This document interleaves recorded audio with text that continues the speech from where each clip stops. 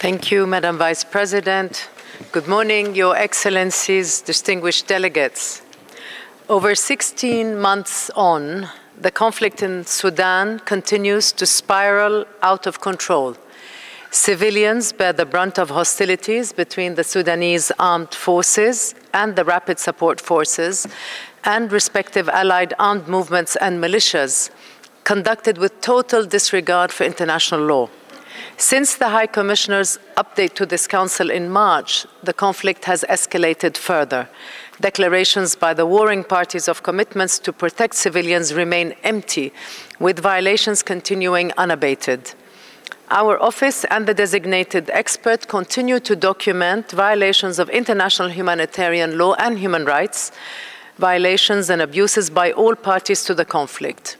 Indiscriminate attacks and the use of weapons with wide area effects in densely populated areas have resulted in thousands of civilian casualties, in the destruction of vital infrastructure, including hospitals, schools, and markets, and the decimations of sources of livelihoods.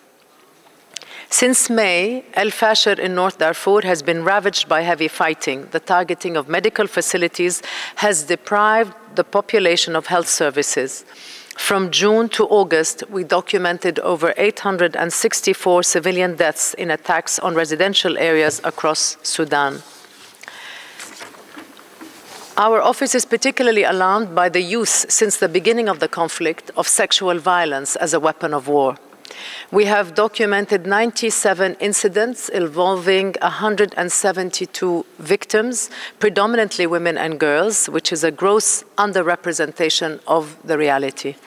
Responsibility for 81% of incidents was attributed to men in RSF uniform and affiliated armed men.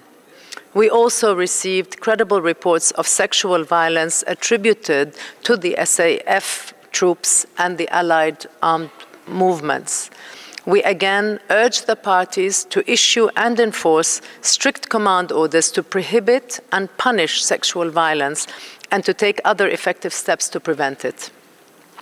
I am deeply troubled by ethnically motivated attacks and hate speech. Our office has documented multiple testimonies recounting summary executions, sexual violence, and forced displacement perpetrated by the RSF and allied Arab militia, notably targeting the Masalit community in West Darfur. Ethnically motivated violence, harassment, and arrests were also documented in Darfur and Al Jazeera. The mobilization of civilians, including children, has intensified across Sudan, particularly along tribal lines. This poses risks of a widening civil war with further ethnic dimensions. Civic space is increasingly shrinking. Across the country, states of emergency are relied upon to curtail activities of civil society organizations and journalists and to detain individuals based on political opinion. Since telecommunication blackouts in February and March, restrictions have continued with recent efforts to block the use of satellite internet access. These vital services for civilians and humanitarians alike must be maintained. Arbitrary detention by both parties and allied armed movements continues. Our office documented increasing arrests by military intelligence and imposition of death sentences for alleged support for the RSF, often based upon real or presumed tribal identity. We have also documented unlawful detention, again often based on ethnicity, by the RSF in Darfur. Accountability is critical to end long-standing impunity, and in this regard, the continued work of the International Fact-Finding Mission on Sudan is vital. I urge all parties to cooperate with the mission, whose investigative mandate complements the broader engagement by our office and the designated expert. I also urge the Council and Member States to carefully consider the findings of the fact-finding mission. Madam Vice President, this senseless conflict has had a devastating impact on economic and social rights, in particular the rights to food, to housing, and to education. As a result, over 20% of the population is displaced.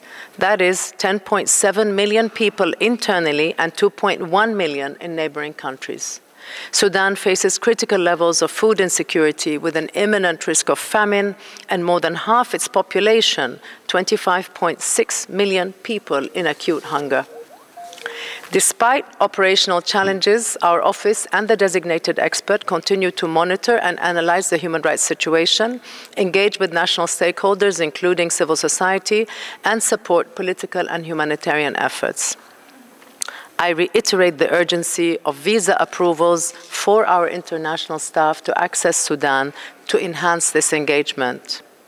I also welcome recent proximity talks convened by the personal envoy of the Secretary General, which we supported through technical advice, and the Aligned for Advancing Life-Saving and Peace in Sudan, ALPS Group Initiative.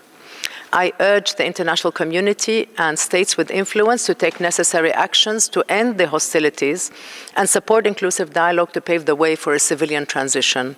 Such efforts must consider economic interests that undermine peace, and our office remains ready to engage with all parties and actors to support concrete measures to uphold human rights and effectively protect civilians. Madam Vice President, I will conclude in Arabic. كما أكد المفوض السامي أمام مجلس حقوق الإنسان، كان هناك أمل للسودان قبل عامين، ولكن اليوم يعاني الشعب السوداني من أزمة غير مسبوقة على المستوى العالمي، يغذيها الإفلات من العقاب والصراع المستميت على السلطة وتوظيف التوترات العرقية لغايات سياسية ومصالح إقليمية. يجب على المجتمع الدولي ألا يسمح باستمرار هذا الوضع وأن يضع نهاية لهذه المأساة في حق الشعب السوداني الذي آن له أن يتمتع بالأمن والسلام والاستقرار. Thank you, Madam Vice President.